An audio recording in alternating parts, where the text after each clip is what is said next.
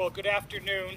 At the County of San Diego, we believe our most important charge is ensuring public safety. That's why the County Board of Supervisors established the Prescription Drug Abuse Task Force 7 years ago. When I joined the Board of Supervisors in 2013, this was one of the assignments that I asked for to be involved in this. As the father of 6 young children, I thought it was one of the many things that we should be educating our community about. The task force is a multi-agency organization dedicated to curbing prescription drug abuse and heroin use throughout the region. The goal of the task force is to reduce access and increase awareness, and that's why we're here today, to increase awareness through policy, education, health, and enforcement. Every year we like to give a status report to remind people of this critical issue. Drug abuse ruins lives. It is especially troubling to see such high numbers of minors and young adults still abusing prescription drugs. This year's report card shows that 17% of 11th grade students reported abusing prescription drugs back in 2013. 17%. Well, that's a reduction from 2011. We hope that the new California Healthy Kids Survey for 2015 shows that students are heeding the message and they're saying and staying away from prescription drugs altogether.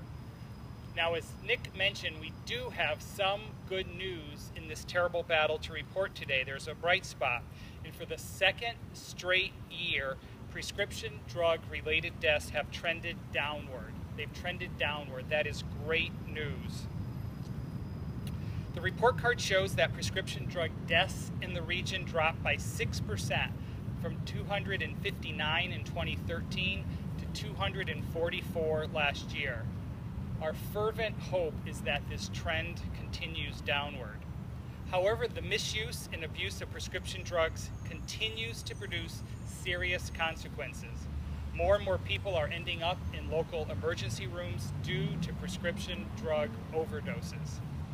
In 2013, the most recent data available, local emergency rooms logged 5,723 admissions from overdoses of painkillers, and that's a 51% increase. A 51% increase compared with 2012, when 3,791 emergency room visits were reported.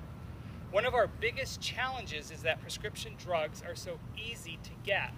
And I know after our first press conference in 2013, I actually went home myself and looked in our cabinets. Unfortunately, I didn't find any because we're authorized foster parents, but I started talking to people and they told me that they saw used leftover prescription drugs in their cabinets. And they began to ask, what can we do with these leftover drugs? One is you can bring them right here. We have boxes here, we have boxes at our substations, but get them out of the house.